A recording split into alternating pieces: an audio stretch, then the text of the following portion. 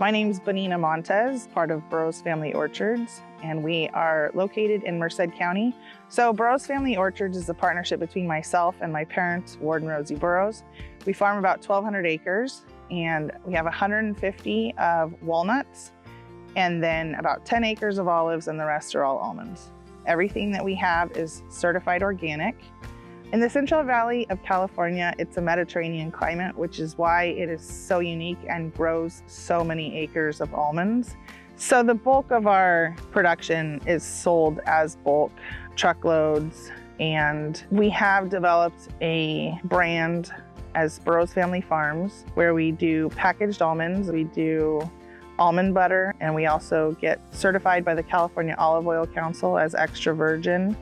The practices that we utilize on the farm now are keeping the soil covered as much as we can, which means that we have a lot of vegetation, and that creates an issue. How are you going to manage that? We previously would mow the middles, and then we added side mowers, and we'll flame to get ready for harvest. But the biggest thing that we're now incorporating are sheep grazing from late fall when we get the rains into mid-spring. We want to make sure that we're taking care of food safety as well, so getting off before we're harvesting 90 to 120 days. We refer to things as weeds, but for us now, it's more of a grass. We're utilizing it for the sheep, which is beneficial for the soils. And then we have a product that we're able to turn around and sell back later on too, in the lambs that we're raising. So I say we'd start in the rainy season. So after we would finish our normal harvest, then whenever the rains do come and we start getting the grass growing, we've got to get it up enough for the sheep to be able to utilize it. And then we would start with our sheep grazing. So that would be as early as November through all the way into May, which is 6 months out of the year. We're using the sheep to really help control the grass and the weeds to our advantage. After that, once the rain stops in May, we're going to go to more relying on our irrigation, which is a dual line drip, which really condenses your water to the roots on the tree. So that's where we would start coming in and mowing to start breaking down the old material. Realistically, we only have about 2 seasons here for weed control. We have the time of the year where we want the grass, and then we only have about a 4-month period where we have to get rid of it, and then shake, sweep, and pick up our almonds, and then we're looking for grass again. So the main thing that we use are mowers, and that's what we've used the most over the past 10 plus years. Even that has evolved though, because we used to use a weed badger, which was just one pass along the tree row, and then we had to come back with a flail mower for the middles, and we have to make 2 passes because of the size. So that ended up being 4 passes with the machinery that we had at the time. Now we use a side mower that is part of the tractor and the flail mower. So now we only have to do 2 passes. But by utilizing the sheep, the material that's left is much less. And so it's less for us to mow. So that's been a positive as we've evolved. We don't necessarily have one specific weed that we have to address, because it's more of the whole orchard floor that we manage. It's the volume that we have to address. If we can keep the volume down throughout the year, that's where it benefits us in the harvesting side. And that's where the sheep have come in, where we're not having to mow fields, and we're reducing that volume overall going into it. So instead of having to go in and mow something that could be 3 feet high and very heavy, we're only coming in and having to mow something that's possibly less than 6 inches. They do a pretty good job, especially when there's no nettle. I mean, it almost looks like it's a couple days after the floor's been mowed. It's pretty uniform.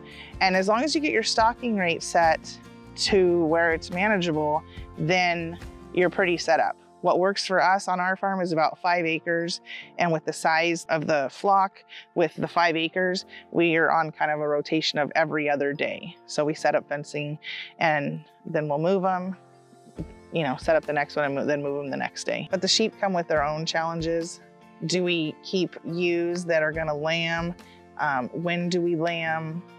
We're trying now to utilize them the best way we can. So we're hoping to move to a lambing in October, so that as as the lambs drink less milk, they'll have the right timing to be utilizing the orchard grasses to put on weight and get ready.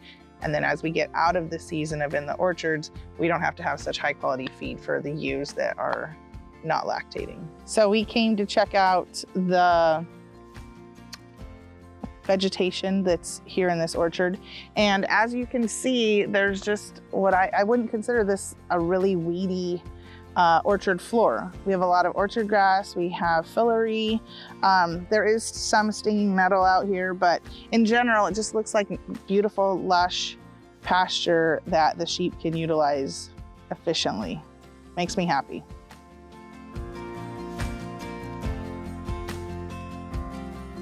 And as far as our weed control goes, this is one of our flamer setups, we call them.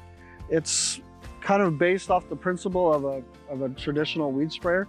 We just took a propane tank, put it on a trailer, made some booms for it, and there's a couple of hydraulic controls here that run off the back of a tractor that allow us to move the flamers up and down depending upon the topography we have.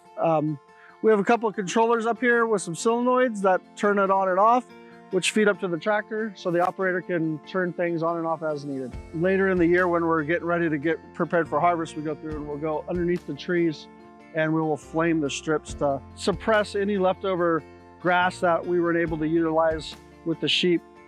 Well, they were flaming before I came here, and I think that was one of the issues is when you are harvesting, you have to be able to clean out underneath the tree row, all your nuts out underneath. And the cleaner you can have that strip just underneath the tree, it makes it that much easier and more efficient for the sweepers to get through there. And then it's just that much less material that is going through the harvester, which could potentially damage the product too. And that's why, again, why we have the irrigation up in the trees also, because you can't put that kind of heat on plastic irrigation drip tubing. It just doesn't work. So we only flame about June, July, and August. And by the first part of August, some of our early varieties were already starting to harvest. So it's only about a 3-month period now where we actually do any flaming. We try to do as little as possible. I feel like we've done a pretty good job of thinking outside the box, coming up with tools that are not conventional or not the norm in almond farming, that were doable on a large scale, but that still could make economic sense. I mean, I like to think of it with a 3-legged peg that, you know, you got to take care of your environment, and you got to take care of your community, which is the people, and it has to make sense economically, because if one of those is off kilter, it's not going to work. If we don't have a good team, you know, we can't get the work done. It's not going to work. If we're not getting, you can have the loftiest ideas in the world and have the greatest plan, but if you don't get paid for it, you're not going to be able to do it. So to me, it's all 3 parts.